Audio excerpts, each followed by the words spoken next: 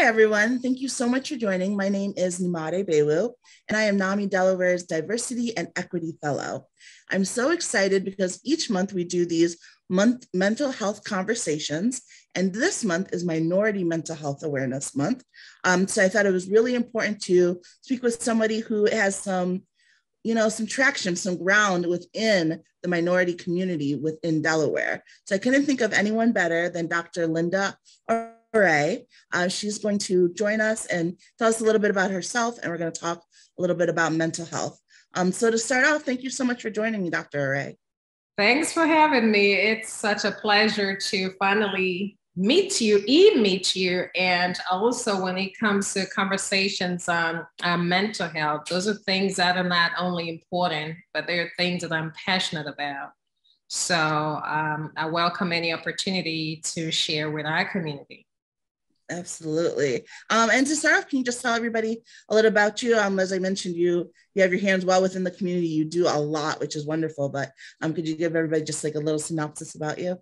Yes. So I am Dr. Linda Arrey, and my borrowed name from my husband is Quincy. Don't tell him I said that. But I am the founder of a women's organization called WILD. It's Women in Leadership, Development, and Empowerment. And we are a community-based organization for women by women. So we come together to utilize our skill sets and our experiences to really not only improve the wellness of women, but also the community. And when I talk about wellness, we fracture wellness based on 4 pillars: and mental wellness, physical wellness, spiritual wellness, and financial literacy. Because we believe that as women, we have to be mentally sane, we have to be financially loaded, we have to be spiritually connected, and we have to be physically fit. And so what exactly do I mean by these things? We could be so wealthy, but if we're not connected spiritually, emotionally, if we're not physically fit, if we're not mentally sane, none of that money means anything. So whenever I share about our pillars, I always start with mental wellness because that's the most important. But total wellness is really where we want to be. And total wellness involves all these pillars. Because if there's any area of this pillars that is broken, then we need to do something about it. So I tell the women of my community, if you were to look at the mirror one day or wake up one day and there's instability in any of these areas, then we need to talk about it, because we are here to ensure that we are creating communities and homes where we're feeling fulfilled and well in all of these aspects. So that's what WILD is about. We do this through our events. We do a lot of events. It could range from big conferences to small meet and greets to little brunches, and then our medical missions back in underserved communities. And I'm also a published author. My book, Memoirs of a Working Mother.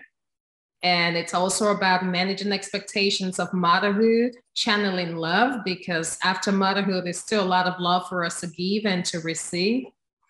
And also navigating the challenges that come with motherhood. So this book, it's my blueprint and also my tool for working mothers particularly, but it's really a book that any woman, any person can pick up. I've had some husbands say, I'm a better husband because I read your book. Yeah. So I could understand my wife better because I read your book. So while I wrote it with the working mother in mind, it really has a lot of great insight, even for our men and other women that are not mothers.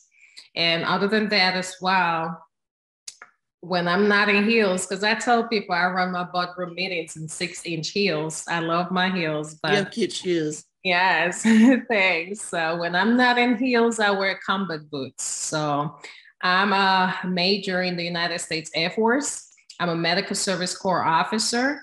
And currently I'm assigned to the Defense Health Agency. So I'm the integration officer right now for the Defense Health Agency. So when I'm not in heels, and doing community work and serving and just doing some of the things that I love, I wear combat boots and serve in that other aspect.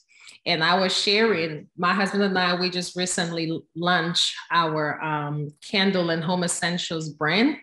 Candles is something that's so personal to my mental wellness. That's how I release. When I come home, clean kitchen, fresh flowers and candles. That's the full spectrum. So I burn a lot of candles, and it was important to me to create a candle brand that is very non-toxic. You know, it's soy-based, it's paraben-free, and very healthy, beautiful fragrances that really just fuels me and my mental wellness. And I said, why don't we share this with the world? So I have this phrase, I say, some people want to buy it, I want to own it. So I said, every time I light a candle, I'm going to be paying myself.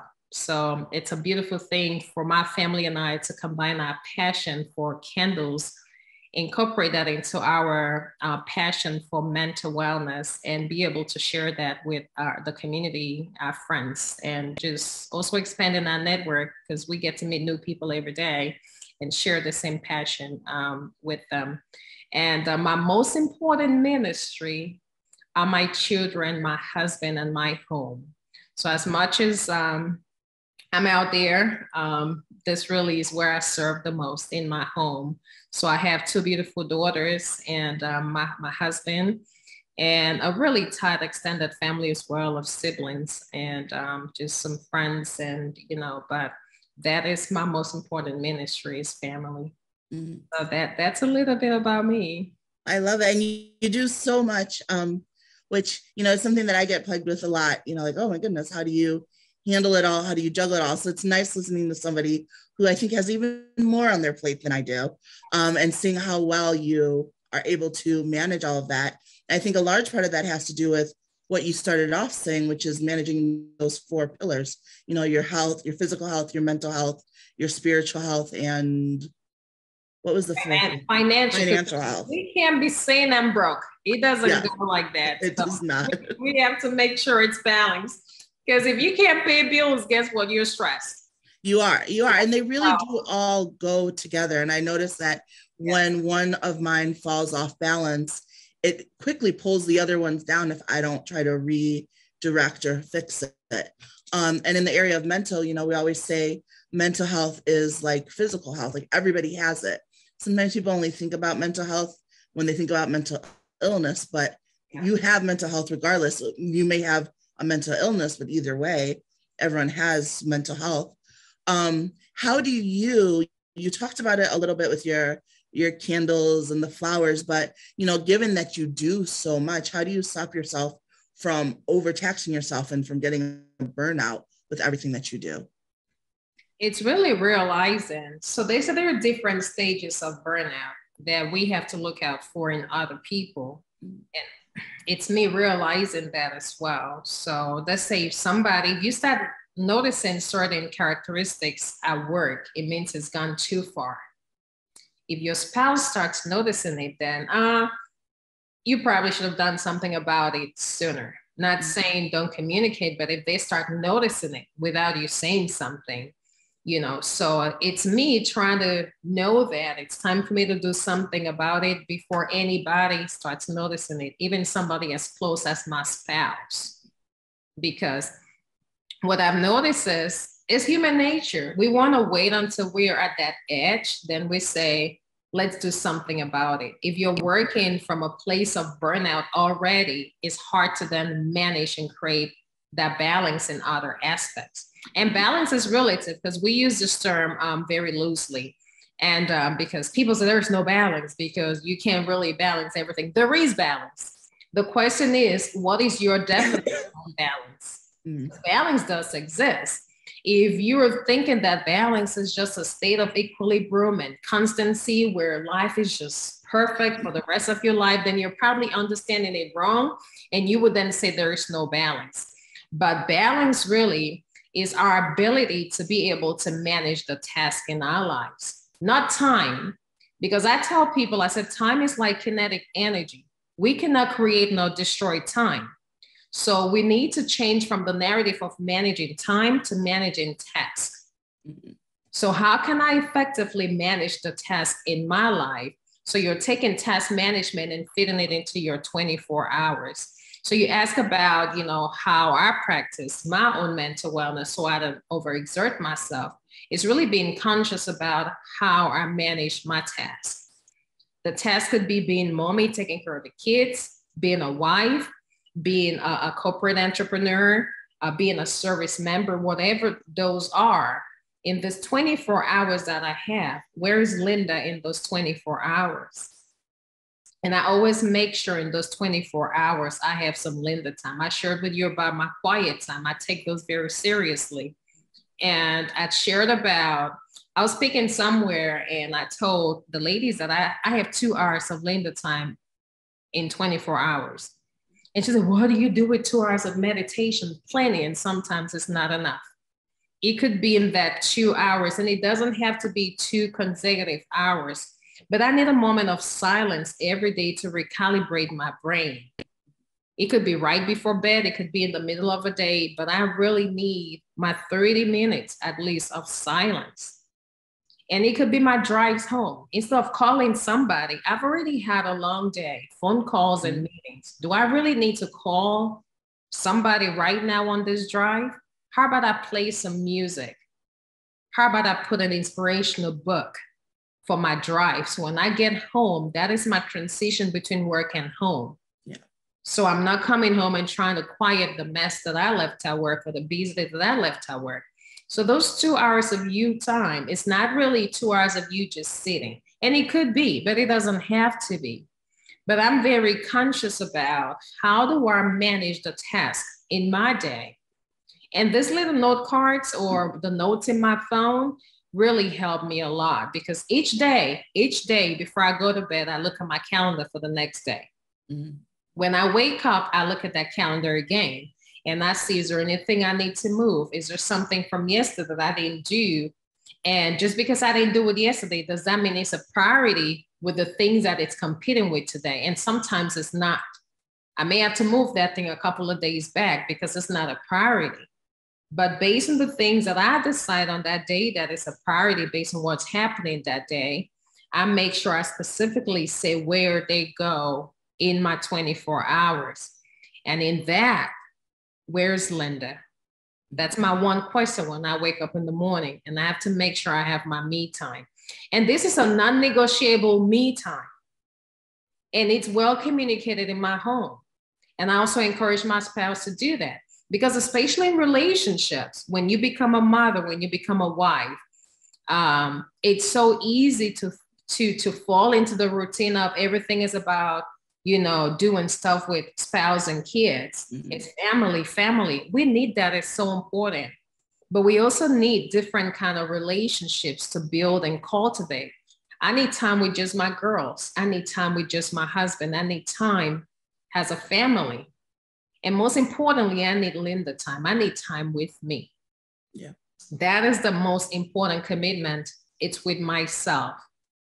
And how I would do that? Maybe some days is meditation, is prayers, because spiritually as well, that's so important to me to have God in my life, in my relationships. So some of this time, it's my time just praise and worship. So I think that the way that I create balance, and as I said, balance doesn't mean I get stressed. There are days that things are chaotic, but I'm very conscious that if things are chaotic at home today, I know that when I'm compromising tomorrow, it's not going to be home. It's going to be the time I work that I would have to compromise because I have to make up for this area that stressed out last week. Yeah.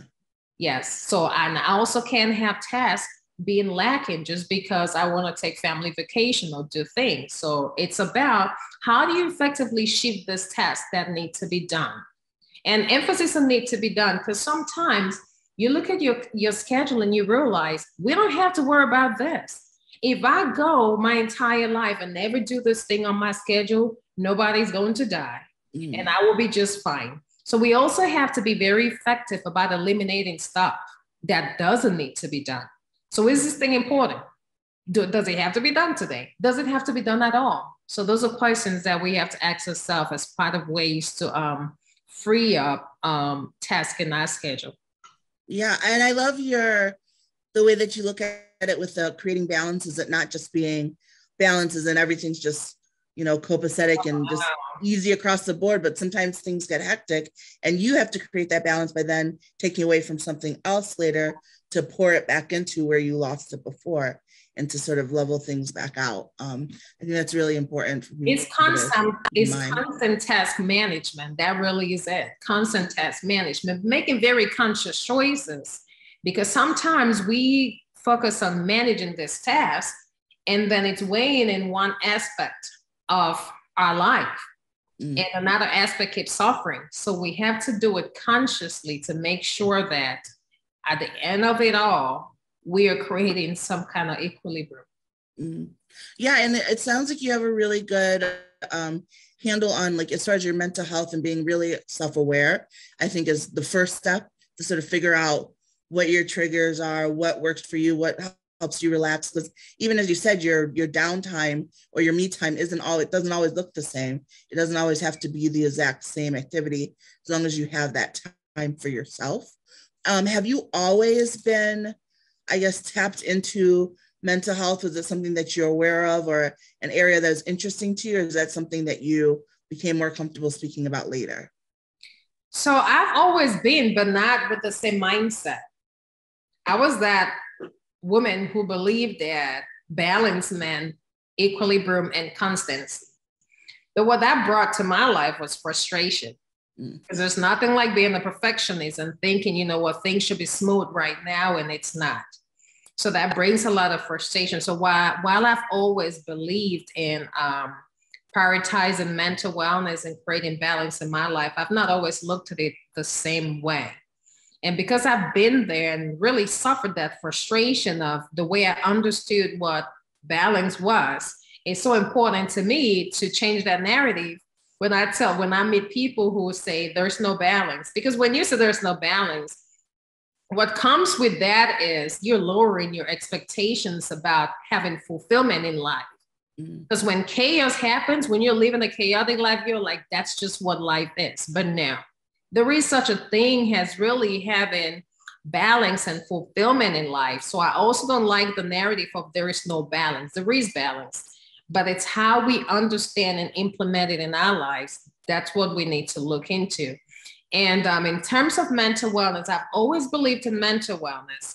I've always been one of those very outspoken about mental wellness. But some of the ways I have changed that narrative as well in my life is understanding that your mental wellness is your most important priority. Secondly, your mental wellness is your ultimate responsibility. We tend a lot as humans to entrust our happiness, our wellness, how we feel in other people's hands. Maybe mom did this, maybe best friend didn't do this, maybe boyfriend or husband did not do this. In order for all of those people that are important people in our lives to be a part of our mental wellness, we must first take action. We must first say that this is my responsibility. Linda, my mental wellness is my ultimate responsibility. We come from a culture, we're talking about, Black mental health. We've come a long way. There were days where you were ashamed to say that I have a therapist. People would probably start looking at you differently or say, what's wrong with you? Why are you seeing a therapist? Do you have as you said earlier, do you have some kind of psychotic issue? But why are you going to a therapist? Are you okay? Ask those they're ignorant questions, because they really are very ignorant questions that turn to make people shy more from really sharing when they need help. But I'm saying despite, because I've seen people say, well, my community doesn't understand, my family doesn't understand. And I said, despite, it's your ultimate responsibility. If you need to go seek help regardless. Even if you have to seek help and don't share with the community that doesn't understand until you can win them over, if that's even of importance to you, go seek help. Please do not shy away from seeking help, because your community will not get it. It's your ultimate responsibility. I know it's hard. There is nothing like going through challenges and you don't have a support system. But guess what? They are just a support system. Whose life is it? Yours. Mm-hmm. So regardless, whether you have a supportive community or not, if you feel you need help beyond what you can provide for yourself, go seek help. It's a lot of resources out there. You can pick up a phone and call. You can talk to your provider. Even if they're not a mental health professional, they will direct you. A lot of communities are offering free mental health programs right now. So I really urge, no matter the kind of community you're from or you're in, it's your responsibility. Don't let yourself go to an edge of no control, of no return, because we talk about resiliency. Sometimes, resiliency, ability to fall and bounce back. There really is such a thing as resiliency capacity, which means you fall and you are unable to bounce back. And that's a threshold we don't want anybody to get to. So regardless, I'm saying this over and over because it's so important. Let it sink in, regardless of your community. You don't have to go and then say, I went, if you know they're not supportive. If you know your community is not supportive of the challenges that you're going through, go seek help. Even if you don't have to share, call me. I'll talk with you about it. If you really must talk to somebody and your community is not, I'll sit and I'll listen.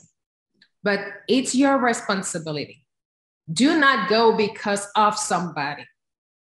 Go because of you, because you matter and your life matters most. Mm-hmm. Absolutely. And I like that you said, you don't necessarily have to share, because you don't. It's not really anybody's business. But if you do decide to share, there's benefits to that as well. You'll be surprised how often people will say like, oh, me too. I've been dealing with this. And that's part of the thing, right? Like so many of us are suffering in silence, unquote, because we don't want to talk about it. We don't want us to be seen as less than. But then you start talking about it and you realize that other people are dealing with depression or anxiety. I know for me, something that's been really difficult for me to talk about lately is that I've been having these really bad anxiety attacks when trying to leave the house. Like I've kind of developed agoraphobia a little bit because of the pandemic. Yeah. And I was like, that's so embarrassing. Like I'm that person who used to be all over the place, and now I'm having a panic attack walking out my door. But I finally talked about it, and I'm surprised how many people are like, oh, me too. Yeah. And I thought I was the only one just dealing with this from the pandemic, but there's really a lot of other people dealing with it. And I think, especially as we talk about minority, Black community with that stigma that's there, the only way to really get rid of it is to have these conversations, to talk to people about it so they realize that they're not alone, and then hopefully they feel confident to speak up about it as well. Absolutely. And we owe it to ourselves and our fellow human beings to create safe environments. As much as I say, my mental wellness is my responsibility, creating a safe space for others is equally my responsibility. So even if you don't understand what your fellow neighbor or friend is going through, you at least owe it to them not to be judgmental, not to be hateful, but rather, even if you can just listen and empathize. Mm-hmm. You don't have to understand it. Yeah, and I think it's also so important that we share not just for the community, but for our families specifically. Mm-hmm. There are so many, and especially in the Black community, you don't want to share problems, you don't want to talk about certain things, but it can help your family members down the line knowing that this thing is within the family, because a lot of times, especially when we go from mental health to mental illness, it's genetics, it's in your DNA. But if nobody's talking about it, now this person is dealing with this thing, feeling like they're all alone, not knowing their uncle, their aunt, their whoever has had it down the line and dealt with it as well. So, absolutely. Yeah. When I say, even if you don't have to share, I've heard a lot of people say, I'm not going because when I said this is how it was treated. This is how it was treated. If you feel sharing is going to negatively impact your care and your wellness, it's okay not to share with this group of people, even if they are family. Mm-hmm. But sometimes as well, you may not be able to get through to your circle, but somebody else might.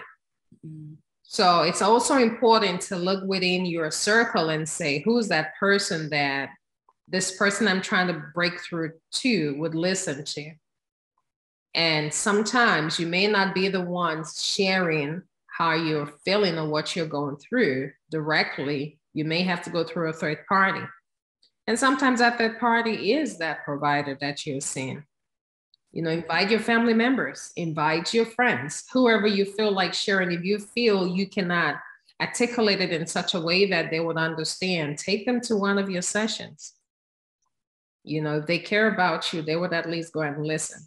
Mm-hmm. Yeah. And I like that you mentioned as well that there are some free resources because, you know, one of the roadblocks to minorities getting that mental health help, A, is the stigma, as we mentioned, but also B, just the resources, whether they have insurance to cover it, finding providers, more specifically, providers that are like them as well, because sometimes it's harder to talk to somebody who you feel like doesn't relate on any level. It's part of why here in Delaware, I love that we have the Black Brown Therapist Directory or Delaware Therapist Directory, because having that I guess cultural competence it makes a huge difference when you're talking to somebody.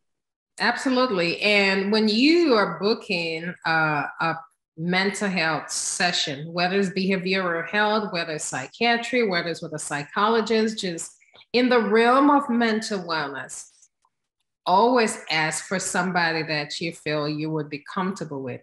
A lot of organizations and medical practices would actually ask you, do you prefer a man or a woman? Is race of importance to you? You know, is gender of importance to you? So some of these practices would actually ask you. Not all practices are big enough to have a diverse pool of providers, but some do. And if it's of importance to you and that practice doesn't have it, then it's okay to go somewhere else. Because there's nothing like sitting across from a session with your mental health provider and you don't even believe that they understand the words that are coming out of your mouth. So it's hard to really be receptive of that session. Yeah, and I always tell people, like, there is nothing wrong with shopping around at first, like, because you're not going to know until you sit across from that person and talk to them. And if you're not feeling, you know, a connection, it's okay if you want to change. I usually give it at least like 1 or 2 sessions because the first one you're nervous anyways. But if you think it's not clicking and it's not working, it's doing yourself a disservice to stay with somebody who you don't feel comfortable opening up with, because that defeats the purpose of going to therapy. So I always say, you know, feel free, because sometimes what you think you want is different than what you want. You think you want this certain type of therapist, and you get in the room with them and you're like, oh no, this is not going to work. And that's okay too. I'm laughing because that happened to me. So I want a young Black woman just like myself. I want us to have a conversation just like we're having now. Yeah. That's what therapy is for me. Let's talk. And that's what I've always looked for. But I've always been in places where it's been hard to find a Black young woman therapist. So I had this therapist that she was a young Black woman. She was not. And I walked in the first session and I was very judgmental. And first words out of her mouth, second words. And the whole time she's speaking, I'm saying, I'm not coming back. Well, I never went back. It didn't work out. Because the whole session, not because she wasn't young Black and she just wasn't relatable. Yeah. I would say certain things and she was looking at me like, what? You know, like I was coming from space or something. She wasn't relatable. But I met another therapist that wasn't young Black and looked like me. And I walked in because they asked me when I was booking, does it matter? And a man or a woman? I said, no. Does race matter? I said, no. And I just say, God, whichever person I walk into that room, I hope it's a match. And if it's not, hey, you know, we'll find somebody. And here it comes. Can you go up? Let me finish, please. Yeah, those are the kids. It's okay. I'll be right there. Yeah. And Yeah, first session, she really, I tell you, this woman took the time and even just we talked, we even went over. Mm. And I'm like, I didn't come here looking for you, but hey, we Right. tried, you know. And so she's still my therapist today, and she's not young, black, and looks and doesn't look like me, and she's still my therapist today. So I agree with you that sometimes what you think you want, it's not really what you need. Mm-hmm. So we also, if you're a person of faith, just also just walk with the spirit of discernment and just involve, you know, God into the process. That's why we really hold on spirituality as well. I'm a Christian. Whatever your spiritual beliefs are, just always honing on faith to help you, because this is such a delicate aspect of your life.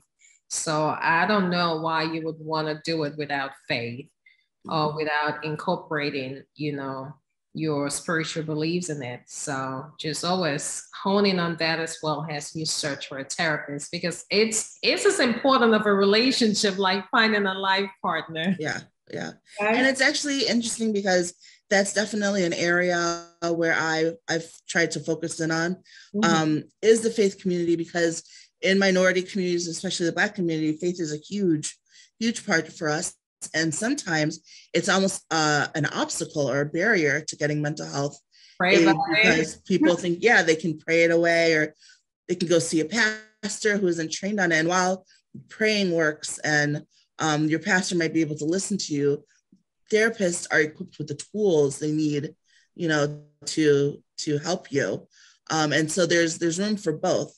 You don't have to give up one to find the other. And it's unfortunate because sometimes people think like, oh, if I go to a therapist and I'm saying my faith isn't strong enough. But I always say, you know, he gives you the ingredients sometimes to make the cake. He doesn't just give you the cake. And sometimes the ingredients are you going to the therapist and doing that work, but it doesn't take away from your faith.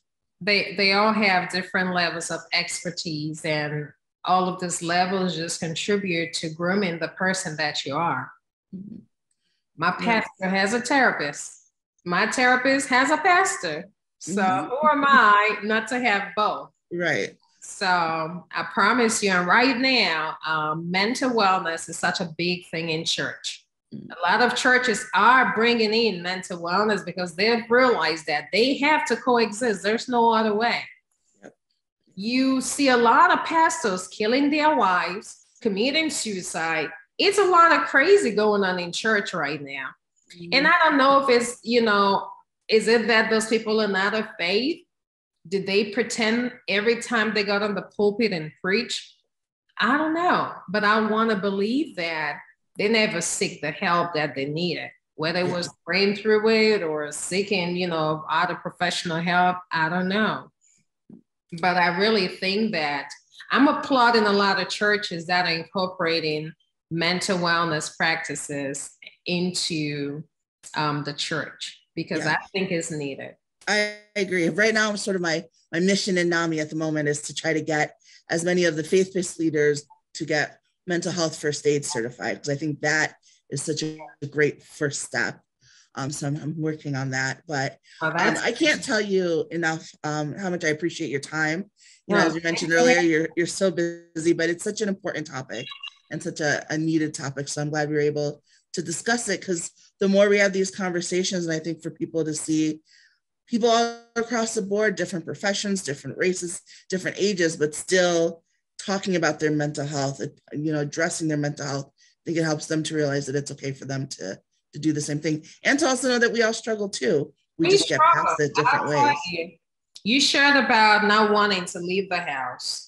Just a few weeks ago, I was in a very severe car accident. I haven't even shared this publicly. Just people in my really, really close community know.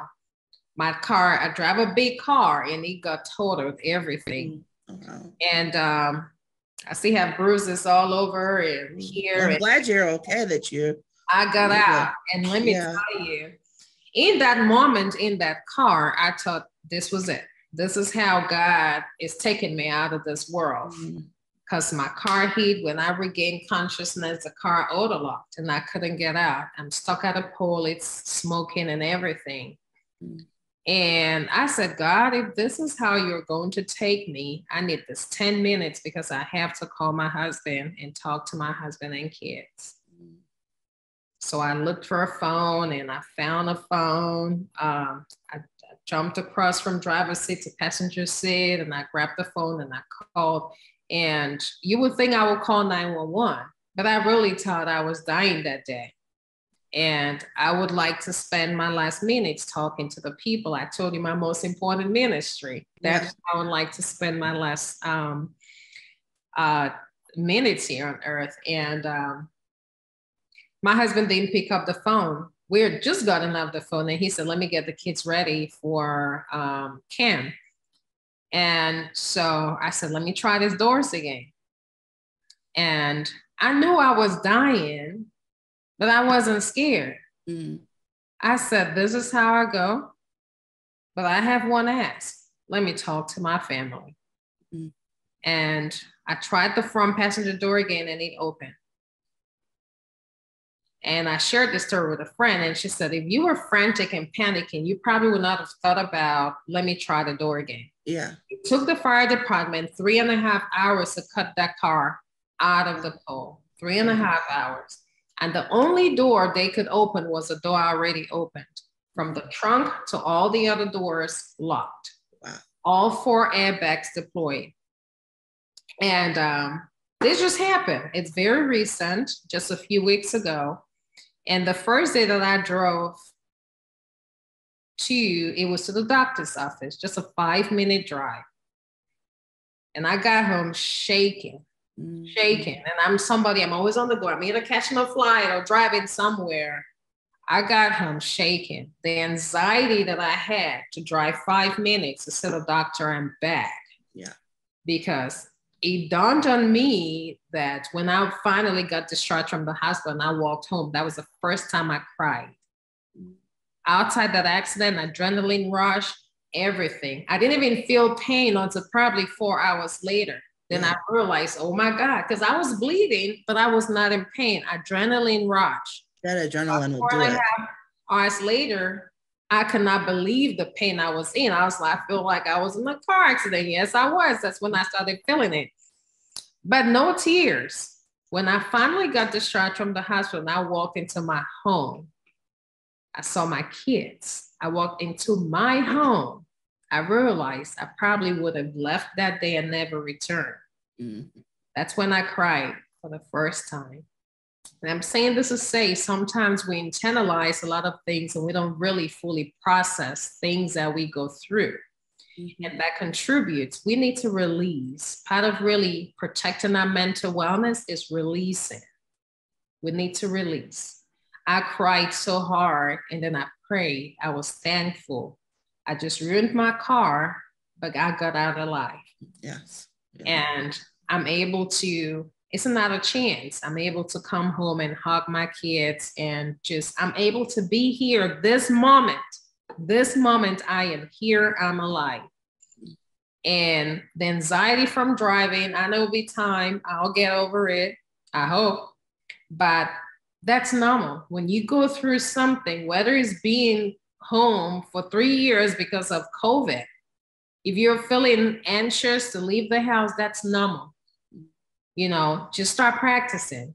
Maybe don't go out and be out for 3 hours. Maybe it's a 5-minute drive down the store. Yeah. Maybe something you would normally walk, just start practicing. Because for me, I'm not giving up driving. Who am I? I don't have a chauffeur to take me around. Right. I get around.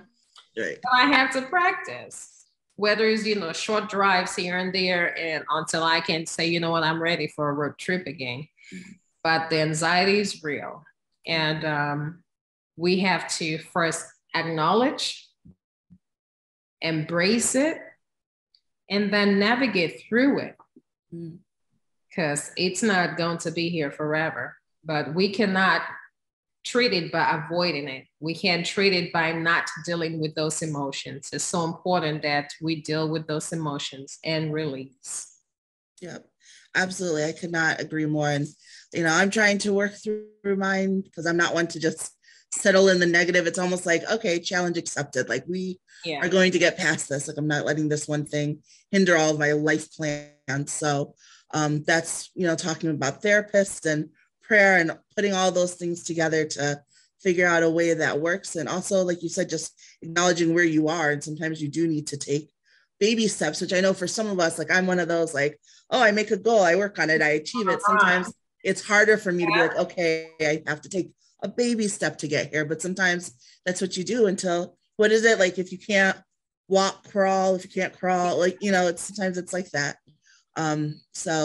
But whatever we're doing, whatever you're doing, if you're watching this to help with your mental health, just know that you're not alone, that there are others who are striving, who are vocal and not vocal, who are working on theirs, and everybody has mental health that they need to take care of. Like Dr. Arrey was saying, your mental health, your physical health, your spiritual health, and your financial health, like it all comes together. So, thank you again so much for joining us. Where can people find you if they need to connect with you? Well, lindaarrey.com. Really, it's where a lot of my things are. And I'm also on Instagram, and I'm on social media platforms as Linda Arrey. So LINDA_ARREY. Perfect. And for my candle lovers out there, we really have released one of the best and most non-toxic candles you can have. So if you're a candle lover and wish to incorporate lighting candles as part of your mental wellness, you can go to myzenmode.com and just check out what we are offering. It's my and then Zen, Z-N, mode, MODE.com. And you can also find My Zen Mode on social media as My Zen Mode. So just add My Zen Mode will get you to our social media pages. And just one last thing, be kind. Because as you said, some people are dealing with this in silence. You just never know what people are going through. That's something that I've been very conscious in my own life, to just make sure I'm really spitting out kindness. I'm treating people with love, respect, and kindness. Those are three things I'm actually telling my girls. Kids, they would want to fight over a toy. And I said, are we treating each other with love, respect, and kindness right now? Because we owe that to the world, because we just never know. That smile may just be a mask for me to get through this day, and you don't know. Yeah. So let's all just be kind. If that's one thing you want to do to help somebody's mental wellness, as soon as starting today, just be kind. Mm-hmm. Yeah, I absolutely love that, because you never know. And I was treated like that. Like you never know when anyone is one straw away from breaking, because like we both said, like sometimes we struggle and you put a smile on through the day, but you don't know what that person's going through. So kindness above all else. Well, thank you again so much for joining me. Thank you, all of you who are watching at home. If you haven't checked out, we have other mental health conversations videos saved. There's also a whole series now as well called You Are Not Alone, where I speak with different people who have different mental illnesses and how they've worked through that. So go ahead and check that out if you haven't, and leave any comments below. And if you need to find me, I'm engaged at namidelaware.org. Thank you, and you have a great day. Thank you.